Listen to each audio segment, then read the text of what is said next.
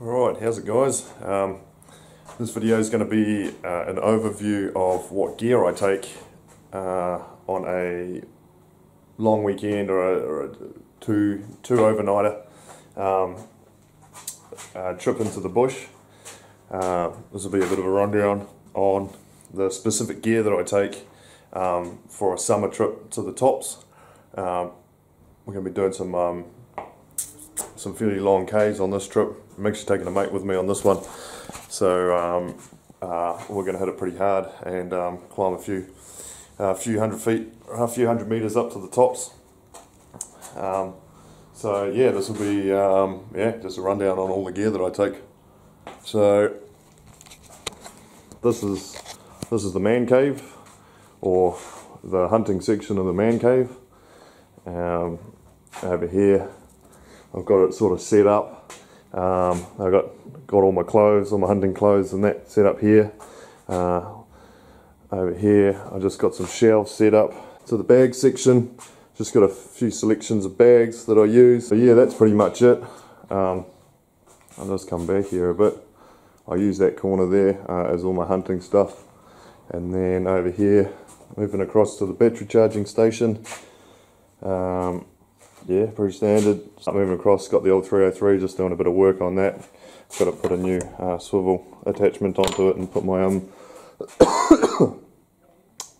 sling on there. Moving down is the bow and arrow that my missus got me for Christmas, and a few tools on the wall for working on my stuff. But yeah. Anyway, I'll start getting my gear ready. And I'll put it into a big pile and then go through exactly what I use on my overnighter trips. Alright, so here's a list of gear, just a checklist of things that I take with me into the bush. If you haven't got a list, I highly recommend it. It's taken me way too many years and too many times of going into the bush, forgetting my knife, forgetting, I don't know, all manners of things, bits and pieces. So I probably should have clued up to this a long time ago, but now I'm onto it, and you won't regret it. If you start making a list, you can tweak it all the time, and it just takes all the hassle out of organising for a long weekend. Takes that stress out of, oh, have I got this, have I got that? You know, you drive out of your house and the only thing you can think of for the next 5 minutes as you're driving away is, what have I forgotten? So this takes all the stress out of it. And this is just, I've just got it set out with personal clothing, shopping, sleeping kit, cooking kit, shooting kit, survival pouch, essential items, luxury items, and camera kit, and all the various items listed underneath there. And I'll just modify this as I go along to what I need. But yeah, this is the basis of what I use. And also with that, if anybody wants to know exactly what's in this list here, I'm happy to give it out. Just leave a comment in the comment section, and I'm happy to go over any kind of bits of information that are specific to any area that you want to know about, but I won't go through it just now. Alright, so I've managed to get everything laid out that I'm going to take on this trip with me. It's all laid out here on the ground. So I'm just going to go through this sort of section by section. I'll start out with the clothing. Right, so starting out with the clothing, obviously a good pair of boots. Good pair of boots is essential for when you're up the bush. There's no point in skimping on boots. You're just going to end up hurting your feet, rolling your ankle, or just wearing them out after maybe 1 or 2 seasons. You're better off just to go with a good set of boots right off the bat. A pair of gaiters. Gaiters are a sort of a funny one in terms of necessity. These are a pair of Stony Creek in the camo pattern here. These are quite good. Do you need them? Debatable. If you're going into areas where there's lots of Matagari and Spaniard grass, you probably do. If you're going into areas where you're doing a lot of river crossings, sort of like a lot of bush stalking, no, you don't need them, but you might want to go for a pair of putties, which is like a rubber wetsuit material type thing that just covers the top of your boot. and just stops like leaves and crap getting into the top. The gaiters themselves are only for sort of like on the tops, high country stuff. I like wearing them, but people might not necessarily need to take them.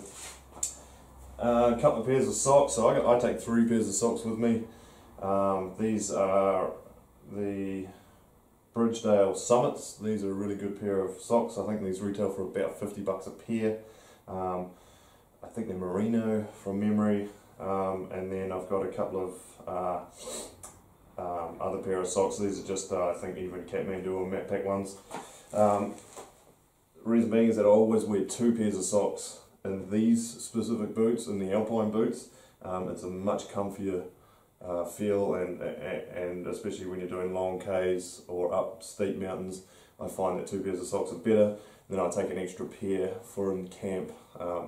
Nothing better than taking off wet socks, having a good fresh pair of socks to put on when you're around camp. A pair of thermal bottoms. These are Icebreaker Merino thermal bottoms. I can't stress enough how good merino stuff is compared to polyprop stuff or any of the other thermal layers. I know there's a whole lot of other sort of thermal underlayer stuff, but for me I've found that merino works the best, and I won't use anything else. Normal pair of shorts. These are just a pair of work shorts. This bag down here, I just take a this is like a waterproof rucksack type thing, made by Tatonka,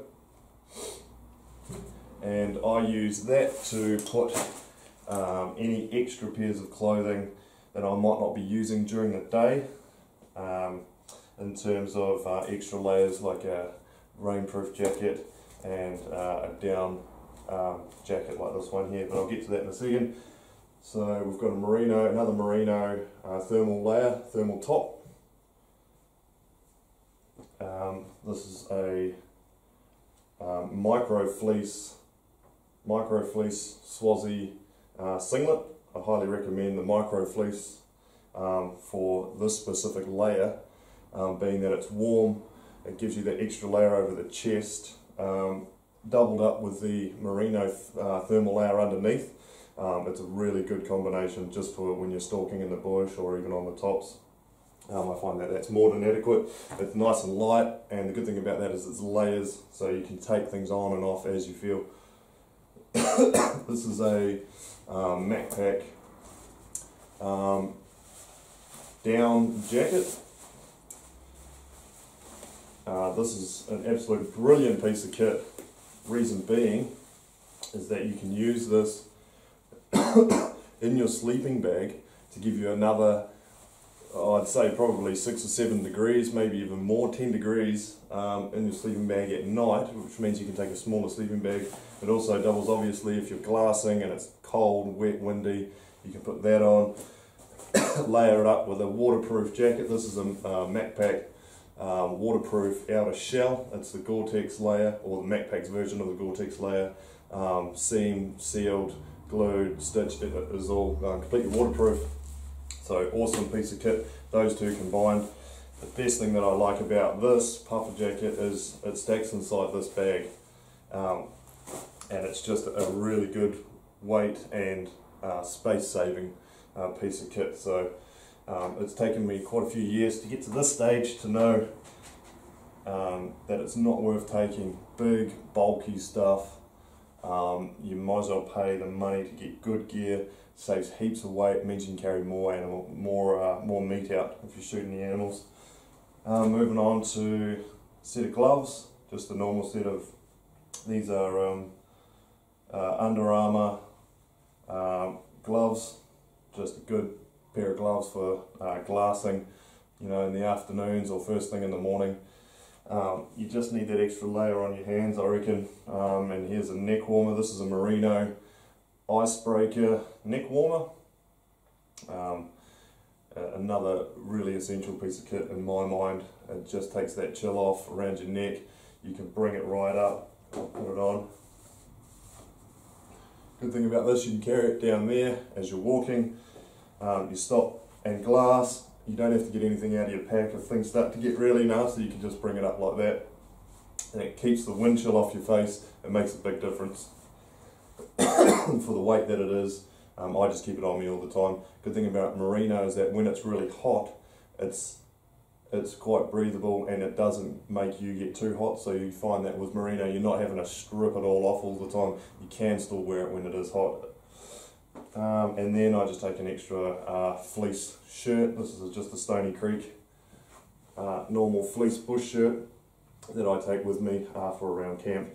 If all of this other stuff gets wet when I'm hunting, I know that at least I've got a fleece that will be sitting in my waterproof bag in my pack for when I get back to camp. It's pretty essential, I think. It's just a bit of a survival thing, if anything else. Right.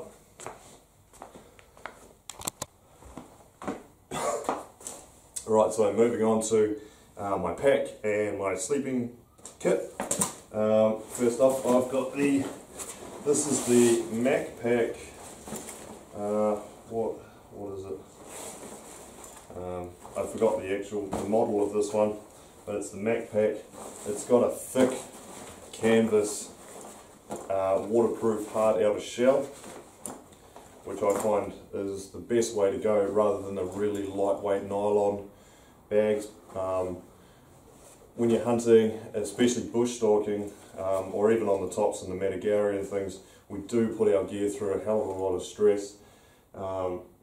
And I have had bags rip on me before, and so this is the reason why I went with the harder material on the outside, and I sacrificed a bit of weight for that exact reason, so that the bag would last the distance when out in the bush, and I think it's paid off in dividends. It's got a really good back frame, nice and lightweight, lots of airflow around here. This is all like an air mesh type thing. It's really sturdy. It's got two aluminium poles. One comes down here, one comes down here, and the harness system is all based around those two poles there. It's got a good waist about here. I've modified this bag slightly. I've put an extra strap that goes around here so that I can attach these side pouches as I'm walking, and if I don't want to take my pack off all the time, I can put essential items in the side pockets here, like food, bullets in here, head torch, EPIRB, and just bits and pieces, so that I'm not always having to take my pack off if I don't need to. And another good feature about this pack is it's got a double entry system. It's got a top entry system here, like your normal tramping packs will, where you open this up and you can get in from the top. But as a hunter, this is probably one of the better functions we've got, is that it opens right up to this big pouch. I find it's easier just to open this up, spread it all out when I'm getting meat in and out, and all my camping and equipment and things. I'm not necessarily too worried about waterproofness, because this pack here has got quite a good, like a strap down system where it is pretty much waterproof. I'd rather have the access in the top rather than a completely waterproof bag, so I went with that way. And it's got a compartment down the bottom here to stick all my sleeping equipment. So moving on to that, we've got a sleeping bag here. Like I said before, this is the MacPack's Epic 600. It is a slightly lighter weight than some of the guys that are down here doing big winter trips for tar and chamois on the tops. I went this way because I can use my my puffer jacket in conjunction with this, and the thermal layers on my bottom, and a pair of socks. I find that's warm enough when it gets down to about -10 degrees. Anything lower than that, and I would be going for a substantially larger bag. You'd probably want to go with a 1,000 bag. But I couple that up also in the snow with the XP down mat, and I find that has got me through. I've been pretty cold some nights, but it's done the job. Getting on to the tent, as I mentioned before, this is the Nature Hike Mongar 2. Really good tent. I won't go too much into that. If there's anything you guys want to know about this, leave a comment in the section below, and I'll go over things a bit more in detail if you want to.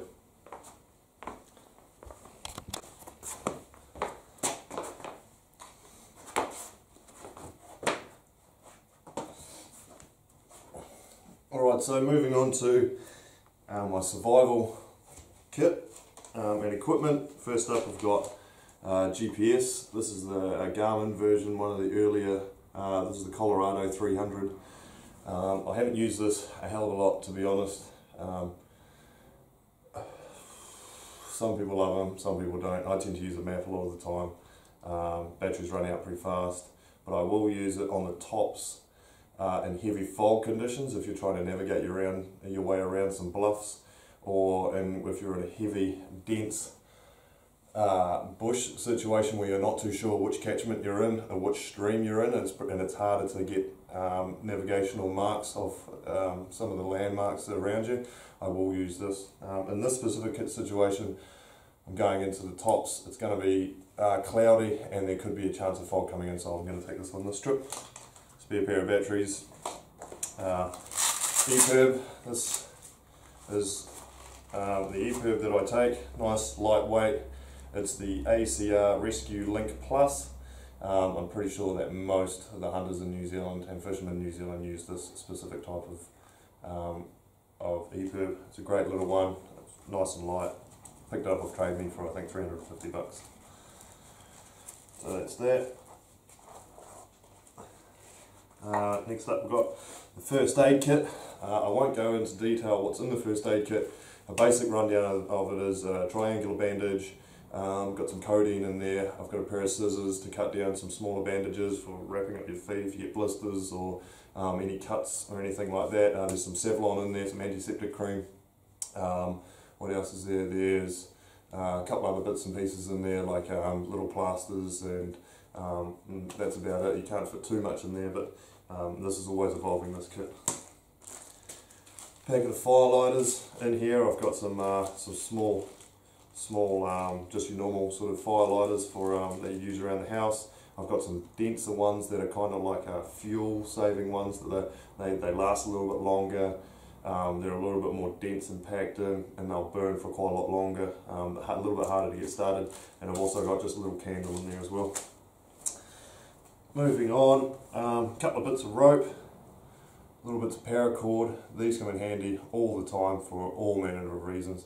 I have used them to lower my pack down banks, or a head of a deer, or I use it quite a lot to hang up corded out deer, or hang a whole deer up if I need to. I need to get a whole deer up and hang it overnight. All sorts of stuff. I mean, you can use it for fishing. There's an endless amount of ways you can use. There's these small amounts of rope. I wouldn't recommend taking anything larger. That's a 4 meter length there. That's about all you need. Got a compass and a map. No need to go too much into that. A couple of bits of rubber if all else fails. I've got two ways I can start a fire: the fire lighters and the rubber. Waterproof matches, a lighter, and a flint stick. No need to stress the importance of being able to light a fire in the bush. I know it's kind of, it's cheating a little bit, taking so much fire lighting equipment, but I'm not going up there for bushcraft. This will be in a survival situation where if I need to light a fire, I know that I can light a fire. I've got many ways to do it, and I don't know about you, but I've spent a couple of nights in the bush when you're not supposed to, and it's not very fun when you're cold and wet and it's pissing down in the stormy conditions. So the only thing you want to do is get a fire going. It's hard enough to get tinder in the bush in damp situations, let alone if it's in a storm and there's wind blowing. So just by having even just one piece of rubber can mean the difference between having a comfortable night out or even dying in the worst case scenario. A whistle, very important. Headlamp, this is the as I said before, the SEO7R, brilliant headlamp. I haven't found one that's better than this yet. Nice and lightweight. The battery itself has sort of diminished over time, and I've got a spare battery for that. Make sure those two are charged. On this trip, being summer, and on the tops, I've just got some Tropical Strength Hero Guard and a little bit of sunscreen and some sunnies. I don't know about you, but I cannot go onto the tops on a sunny day without having sunglasses. So I'll move on to my cooking gear. bottle of water, gas canisters. Usually I'd only take one gas canister, but we're going for 2 nights and there's 2 of us. I just want a little bit of a backup, so both of these are about half full. So I'm kind of thinking that I might run out of one. Just take the second one just in case. I've got a cup. With this cup I've marked on the inside and the outside actually 250 mils. Reason being is that then you can have a way of measuring how much water you need for your backcountry cuisine. A lot of them are 500 mils, so 2 cups of water if you're not too sure on exactly how much of a cup, because they can get a bit soggy. I've just put a little mark on there. This is a pretty highly debated issue or subject, is the cooking equipment. There's a lot of guys out there that take jet boils or the MSR, I think they've got the pump gas ones. To me, I haven't actually had one before, but I haven't had the need to. I take this, it's a little kettle with a lid, and that's more than adequate and has been for a number of years. I've never had the need to get anything else. It's nice and light, and I couple that with this Covia small, I don't know if you can see that, it's just a small sort of 4-winged gas top.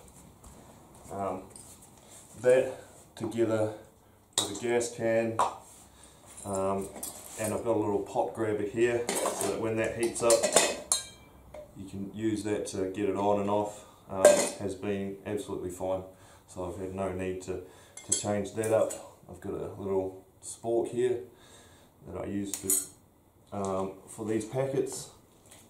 A knife, 1 knife only. I know guys take 2 or 3 knives. I don't find the need to take more than 1 knife.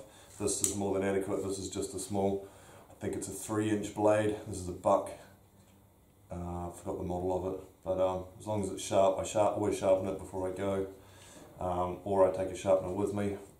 But that's more than adequate. You don't need a big knife unless you're doing bushcraft. If you just want to gut a deer down and cut a bit of food up, that's all you need.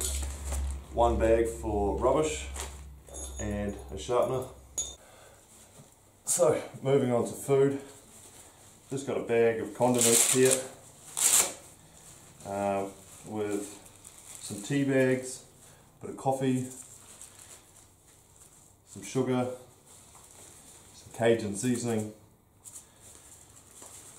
and a toothbrush in there, and also couple that up with a few soups. I like to take soup with me instead of, I don't drink that much coffee or tea, but I do drink a fair bit of soup. And then I've got for breakfast some porridge, some little porridge sachets. For lunch I'll have beef jerky, like trail mix nuts and things, maybe peanut butter sachets, little muesli bars, can of tuna, that kind of thing. And at night I'll have a backcountry cuisine. That's all I take with me. It's more about convenience and weight than anything else.